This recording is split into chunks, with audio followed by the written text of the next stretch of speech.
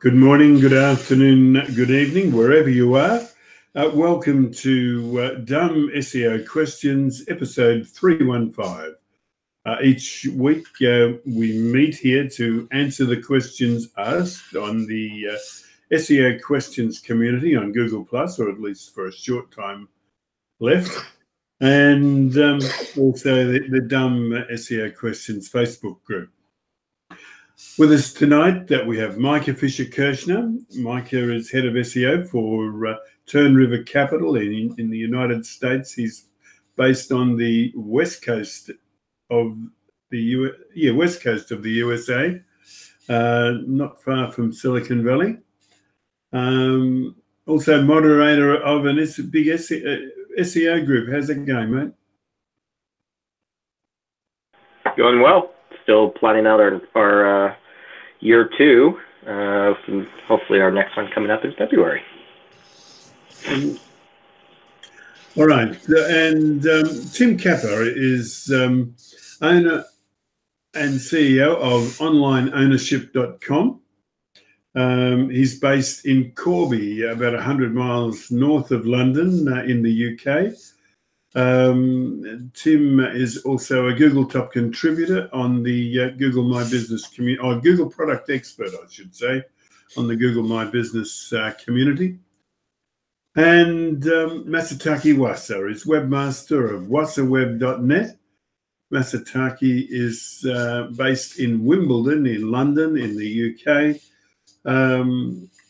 He hasn't left the European Economic Community yet.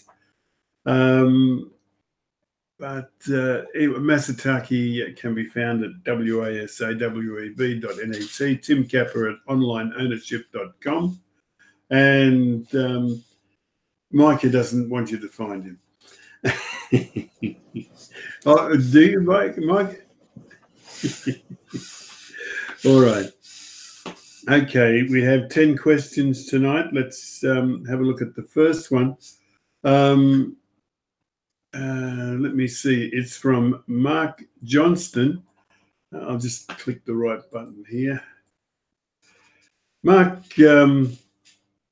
said, does anyone know of a good citation building services that offer to create unique descriptions for each one created?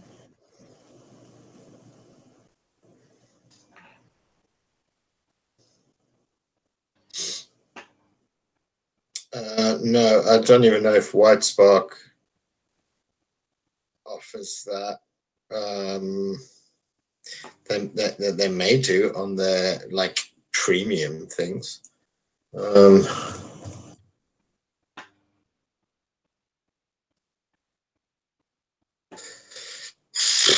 I've never come across one that does, and I don't use them. I don't use citation. One of those things where a fiber gig might be the answer. No, because what he's asking is if they create unique descriptions for every single one.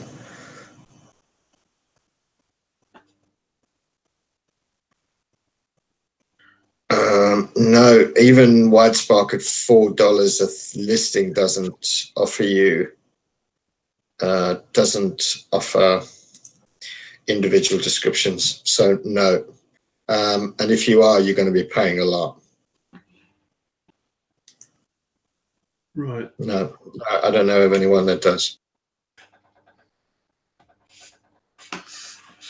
Okay, well, let's call that an answer and move on to number 2 on our run list. JL Faverio. He said, what if the business name is in capitals?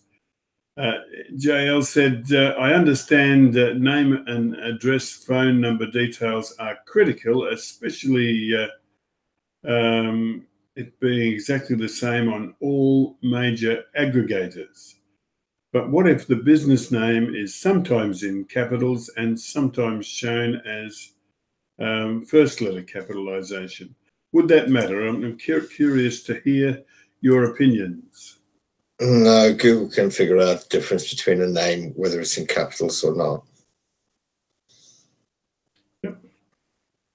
All right, let's go to number 3 on our run list. This one is from E. Dieter Martin. It's titled "Need Opinions on a Content Randomizer." He said, has anyone seen reviews for a content randomizer WordPress plugin by IntelliSoft? It creates content from randomly selected paragraphs and serves it to site visitors. The text differs from visit to visit. The idea seems ridiculous, and who wouldn't agree with that? He said, and I have to convince a couple of clients of that fact. Does anyone have any opinions or links on the matter?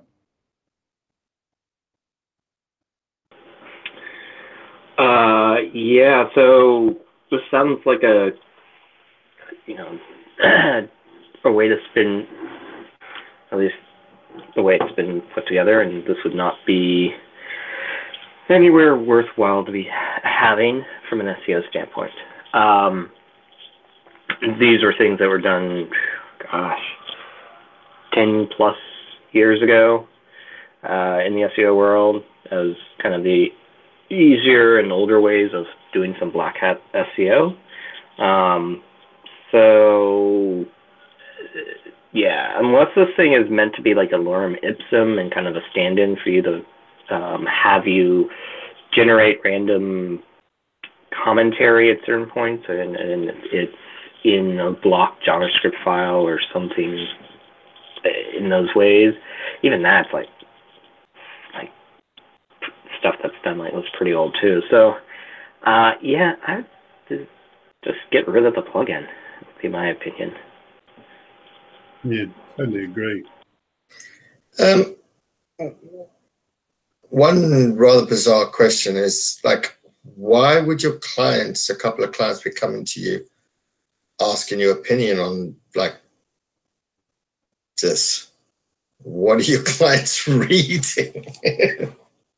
It's like, where are they getting these ideas from? Yeah. Yeah. Okay, let's go to the next. This one from Dante J. Finari. It's titled "The Best General Practice for Link Structure." Dante said, I asked a variation of this question previously, but I wanted to get a bit more detailed. What is the best general practice for link structure regarding a company that services multiple cities but is based out of one particular city? For example, a general contractor that offers kitchen remodeling and bathroom remodeling based in San Antonio, Texas, but services San Antonio, Austin, Alamo Heights, Halotes, etc.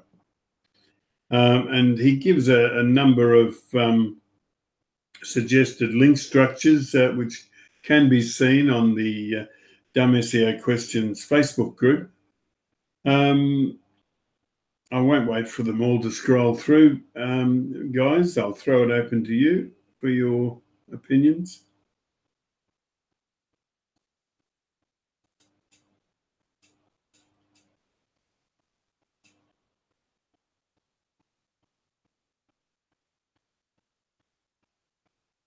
I suppose another way of putting it, he could have just asked, "What's a best way, a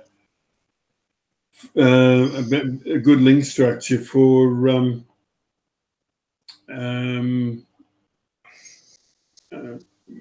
Google My Business listing?"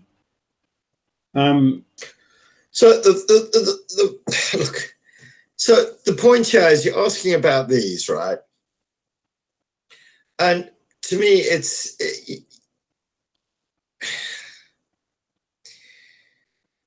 so the point here is you can either decide to do it by two ways. in the sense of the way you're showing those, as in the parent, as in the structure, as in the silo, as in the parent, and then the next category, etc., or the next page within that. So are you on your site having a location page, or are you having service pages, or are you having both, right? So it would make more, so for example, it would make more sense on a contractor to have a service page, what we do, right? So then you can go down, check what he does. Kitchen remodeling, click onto that. And then you can still offer, check out the cities that we offer this in, or you may not offer in all of them. But let's say he goes into the bathroom remodeling and it offers. So it all depends on how you're going to structure the site, and how you're going to present it to customers, and how they can logically follow through. Right, I want a kitchen remodeling. Which area does, which location serves that? So before you start thinking which is the best, I would think, what is your structure already? Without obviously looking at that, I can't particularly see it, but there's no particular one. But I would probably say service and then city, rather than city and service, because people don't typically search for a city and a service. They're searching for a service first, and then, can you do it in? So I would, out of just normal search behavior, I would say service, then your city. But you need to look at what you're already offering. What is the structure of the site? How have they structured it? Or is this starting from complete scratch? I don't know. But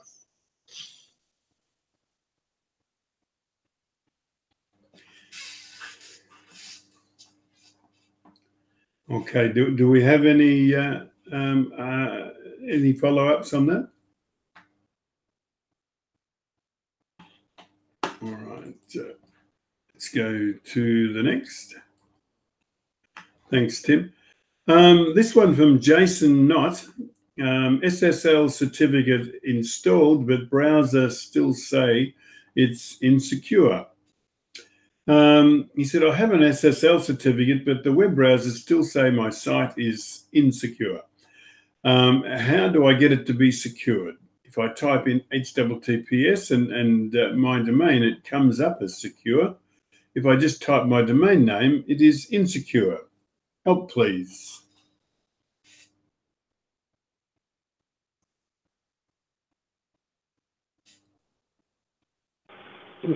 So I'm looking at the first comment to that as well. So, okay, so the first comment is in reference if the domain is using HTTP only versus HTTPS. So that assumption is if it's not a real SSL certificate issue. If that's the case, then you need to set up a 301 redirect depending on your backend system, most often commonly Apache or IIS or Nginx. So depending on the system, that kind of thing will vary. If it's an SSL certificate issue, that's a whole other problem. You may have the wrong kind of certificates. There's some over the past, I feel like 2 years now that something's been, what's the word, not legit or has failed in their security, and so it's been removed, and then there's that possibility. Otherwise, maybe there's just something that's been improperly set up. Could be that you've got images on the page or other links and resources that you're linking to that are not secure. So just something to note in that a whole page has to have everything be HTTPS for even the browser to say everything is secure. So without some of the more details and reading through the comments and details, those are at least 3 things off the top of my head that I can think of for why there might be an issue on the page/site saying that it's unsecure. Yep. I have to point out, oh, excuse me. Sorry about that. I have to point out people like Michael Martinez, and I also see Daniel Fonda chipping in on this one. Yeah, that looked at the help that people give through the week as people ask these questions, that the answers that are put onto the Dumb SEO Questions Facebook group are invaluable, and we are truly grateful. Yeah, I think you've covered it, Micah. We'll move on to the next. All right. This one from Jason Hyang Chul Kang. It's titled Disallowing Images. He said, when I did a site operator search on my site on Google, there are a bunch of pages that just show individual images, and all of these URLs appear to be structured like, and he gives an example, about -page /270 by 232 _ logo 3, etc., etc. He said, I have a bunch of these pages showing up. He really means to say a bunch of these URLs for images, which just shows an image or logo. Can I disallow all of these URLs in my robots text? How do I get rid of these pages?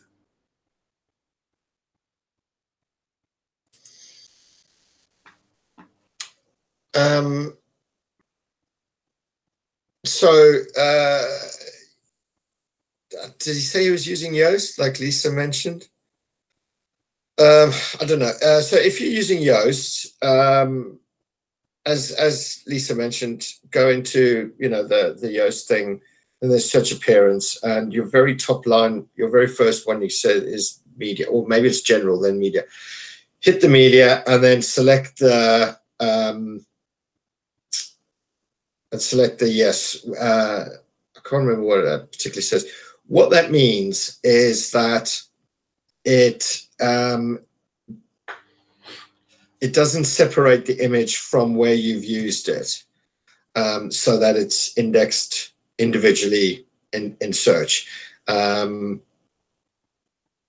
Yeah, I mean, trying to use robots.txt to stop all of that would just be well, depending. I mean, yeah, I probably wouldn't do that. In the all-in-one SEO plugin, I'm not sure where they do it, but certainly with Yoast, it's in the search appearance media section. You just tick select, and then it prevents it from being indexed individually.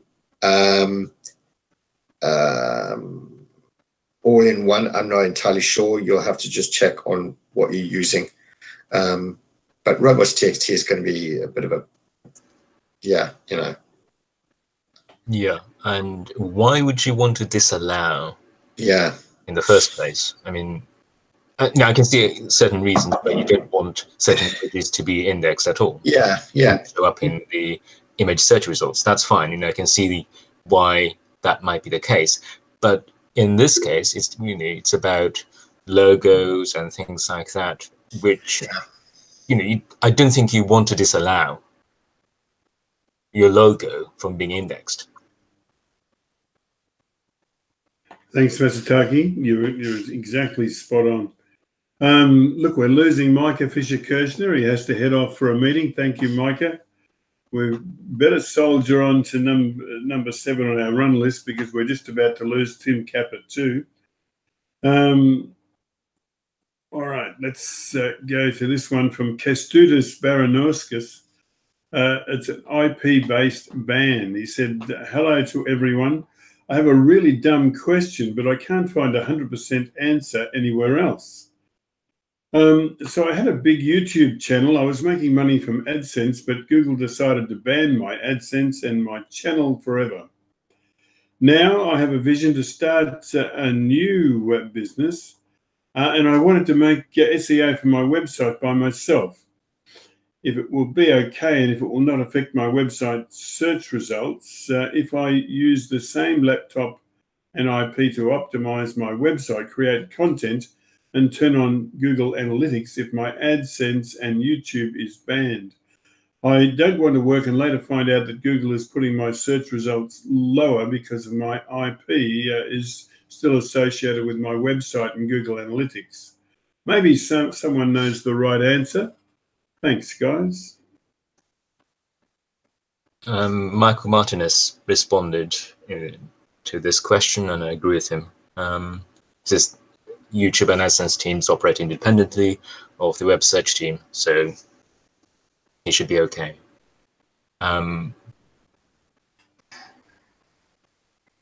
So long as analytics is concerned and web search is concerned, I don't think having a terminated AdSense account or YouTube channel would matter. Thank you, Masataki. And I should point out for Kestudis' benefit that Masataki is a Google product expert on the Google AdSense community. All right, let's go to the next. This one from Job and John, who needs an action plan on this local map pack scenario. Jobin said, hi SEO pros, I need an action plan on this local map pack scenario. I have a new client who wants my help with ranking in the Google Map Pack. He stated that they were in the top 3, and just last month, their Google My Business listing was suspended. They used a virtual address. I know this was a dumb move, especially when Google has been working on cleaning up the maps as shared by Tim Capper. However, they removed their address and submitted the listing for review, and it was reinstated by Google, but they lost the map pack rankings, and also all of their reviews were deleted. They waited for a month to see if the ranking improved, but nothing happened. So they sent emails to clients to leave reviews and got a few reviews, but still not ranking. I checked on their citation score and it was above 80% on Moz. Who cares? And also on Yext. All info is perfect on the Google My Business listing, as in images, posts, info, category, etc. They do appear in the map on position 8 for the search term, but that money pack spot is gone. So at this stage, I'm a little stumped on what the strategy should be to get them back in the map pack. So one thing I asked, and I wasn't entirely sure, was, look, so this was a virtual. Yeah, you're not allowed to use it. I get why it was suspended, but what I don't get is if they switched to service area business and then it was allowed back in. That doesn't quite sound right, because you were suspended and then you would naturally have to contact support. Support, I don't see support going, yeah, okay, that's fine, just because you're still using a virtual address. But anyway, so I did question that, and you didn't exactly come back on that, which it shouldn't have done. So that's why. But then you said you checked the NAPs, which I'm assuming. Well, so secondly, I don't understand how you could have checked the NAP in that sense, because what address were you checking? When now that it's a service area business, it doesn't display an address.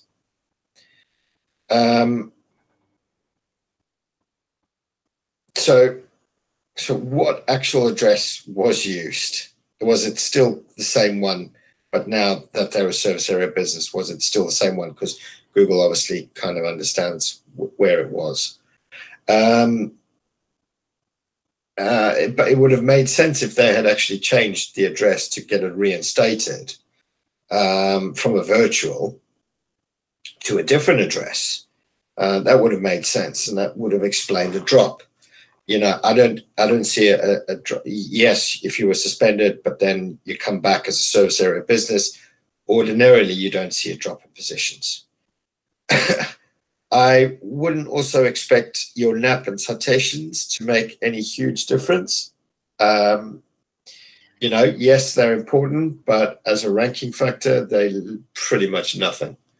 Because just citations are shite. So there's a couple of things there. Also, updating your structured data because now that you technically don't have, you're a serviced area business, you don't actually meet people at a location. You could have the address in the structured data, but in theory, you're actually servicing people. So I would be looking at including your actual centroid, your geo midpoint, and then creating a radius that you serve customers around. I'd be looking at that also. But if something's dropped like that, I would certainly question the address. And my big still thing that you haven't answered, and in the back of my mind is, well, what address did they use then to get it reinstated? Because they shouldn't have reinstated it still on a virtual office address. So that's my big question. I think something's changed there slightly. And then, of course, where did they put the map pin? And what service area did they select? Did they select, like in the service area business, did they select just that city or the town? Or did they select a service area radius? How big was the radius? I mean, like, there's quite a lot of things they could have done rather than just suspended and reinstated. There's quite a lot of issues there, or potential issues rather. Thank you, Tim. All right. I think that's a great answer for Job and John. We thank him for his interest. Here's the next one from JLo on where should we put the anchor tag for a button?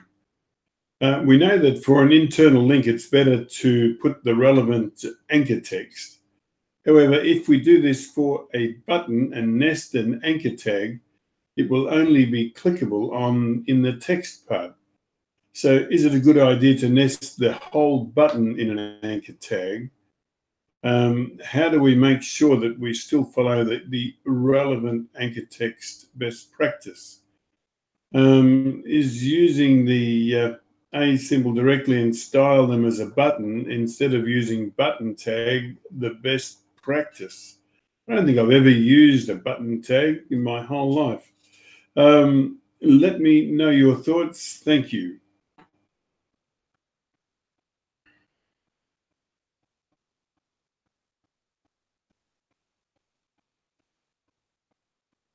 We thank Lisa Brown for her response.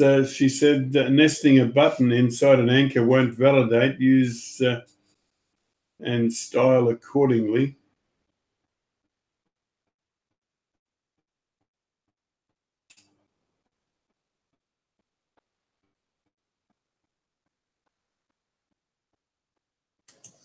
I don't see the sense in using a button for an internal link. Well, if the button's going to another page, it'll say read more, click here, etc. But they've probably said view this chair, and then they've had a button. Obviously they didn't have one in the CSS, or one wasn't created, so they're trying to obviously style it with a button. I mean, yeah. Yeah. Oh, yeah. I see what you're saying.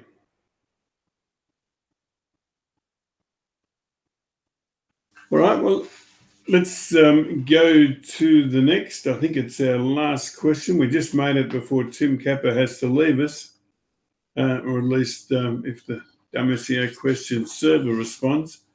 This is on, it's titled Article Directory Submissions. It's from Anum Shaf. And Anum's obviously a very perceptive person. He said, "Hi, SEO gurus." He said, "I need some help, but what are the best websites?" Well, let's see, he's blotted his copybook already.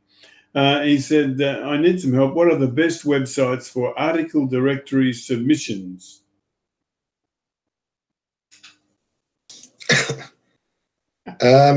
Anum, right. Okay, I don't know where, like this stuff hasn't been happening for the last, Jesus, when did Penguin come out? 6 years ago? 5? No, 10? I don't know. I can't even remember. Look, this just, no, I don't know what you've been reading, but you need to re-educate yourself. Okay? Article directory submissions, no matter how great a piece of content you create, it's just not good, purely because of the company it keeps. Okay. Equally, these are on Google's radar. I would like you to, after when you listen to this or whatever, just search for Google Webmaster Guidelines on links, right? And then read that, educate yourself on that. Then start educating yourself a bit more in terms of how to, is this for a local business? Is this for a multinational business? Just start looking at different things. You do not want to go down the road of directory submissions. You need to concentrate on the content on your own site. If you're going to be creating brilliant content, put it on your site. And then if you want to start thinking in terms of links, you want to start actually having great sites which are relevant to you, linking back to you. And there are different ways of doing this, but most good sites don't accept articles. You generally would have to pitch an article or create some really good stuff on your site that, because they're in the same niche, then they get hold of you and they either want to do an interview or do a collaboration on something, but there has to be the measure of quality somewhere. It has to be a measure of quality somewhere for you to actually start having people contact you in terms of, hi, would you be interested in we'd like you to expand on this subject on our site, and then you start looking at it, or you start pitching them with different things. There has to be a measure of quality somewhere, and especially for whatever you're doing, whether it be customers, B2B, or whatever the particular type of site you're running, even if it's an affiliate site or something like that, there has to be some form of measure of quality for search engines to go, what, this site is well written. It's well written. It creates some really great stuff about whatever it is, and therefore, we feel it should be positioned here. And as interaction grows, your audience grows, things start progressing. Just don't go down the road of article directory submissions. Penguin days are over. So in the sense that you don't actually have like a manual penalty slapped out, but actually you still do. I know, I think that the last one I saw when someone published one was last year online. But the Penguin ones where they just literally, slap you, they were throwing out manual penalties are over. What Google tends to do now is they understand who these directory sites are. and then they just ignore any links coming from them. So essentially, you could be sitting for the next 5 years, whether you're creating the article, whatever, you're spending hours creating this, or whether you're just getting the article from Fiverr that still costs you a Fiverr, then you still go to the directory, and then you still got to chuck it in there. In the space of a couple of years, you've already spent a couple of thousand. So, for what? For it to be ignored. So the point here is just understand what you're doing. Just don't go down that road. Rather spend, if you're going to spend money, rather get a proper writer for your site.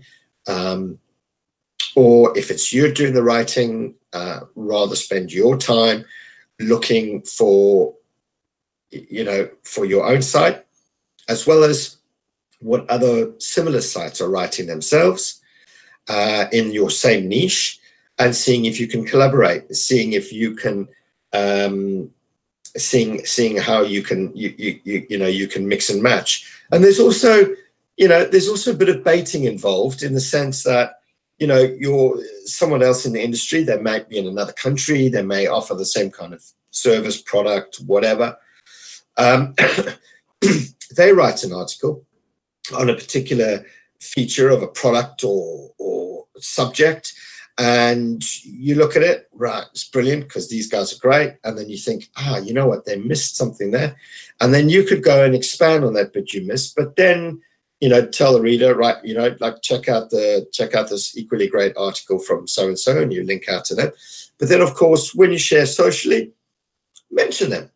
So then they're going to see, like, oh, you know what? Yeah, this guy's also quite great. And then you start developing that professional level between the same kind of subjects, or whether it be B2B, you start putting yourself on their playing field, and you start being noticed for what you should be. You start going down this direction, article directory submissions. Next minute, you're going to be asking about bookmarking. Christ, that died like 20 years ago. Okay. And you start going down a low quality path, which just, wastes time, money. It does zero for you. And depending how prolific you are, you may even still end up with a manual penalty at the end of it. So yeah, look, just do yourself a favor. I think you need to stop reading what you've been reading for you to have asked this question, and start reading some better quality information out there. That's the vexed question. By the way, great answer, Tim. Thank you very much. But how does someone judge the value of content? I suppose we could say just follow recommendations in Dumb SEO Questions. Yeah, look, it's not about like the quality of it. It's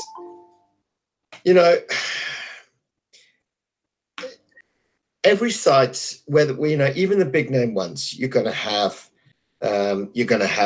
some in-depth stuff. Then you're going to have some quick updates posted. You're going to have, it's going to vary, and it's not necessarily about the quality of that particular article. It's about when you say quality, it's, are people engaged? Do they regularly come back to the site? Are people commenting on it? There's an all measure. Do people actually click through to a different page in the site? Or if another article has been mentioned in it, so in other words, does it engage, or does it serve its intended purpose? In that sense, it's like when people say quality, it's not necessarily, oh right, this was written by some genius author, as opposed to someone else. It's not necessarily about that. Yes, it needs to be grammatically correct, etc. And if you're talking about something that is if you're talking about the latest development in brain surgery, you would at least expect the author to have some form of years of experience in medical writing, or be a qualified doctor themselves, or etc. That's what it's about now. Not necessarily just the actual quality of a piece of writing. Thank you, Tim. Right. I see we've just been joined by David Roseanne from the sunny south of West Sussex in the UK. That's about the size of it. We don't have any more questions to answer, though. I don't think, anyway. Just let me finish. That was very bad timing on my part. Sorry about that. That's okay. I'll just check this link. Yep, that is it. We have answered all of the questions asked on the SEO Questions community on Google+ and the Dumb SEO Questions Facebook group. We'll be back at the same time next week to do this all again. Before I go, though, I must thank you for your interest in what we do, because your participation makes what we do worthwhile. We thank you most sincerely for that. All right. Until next week, it's good night.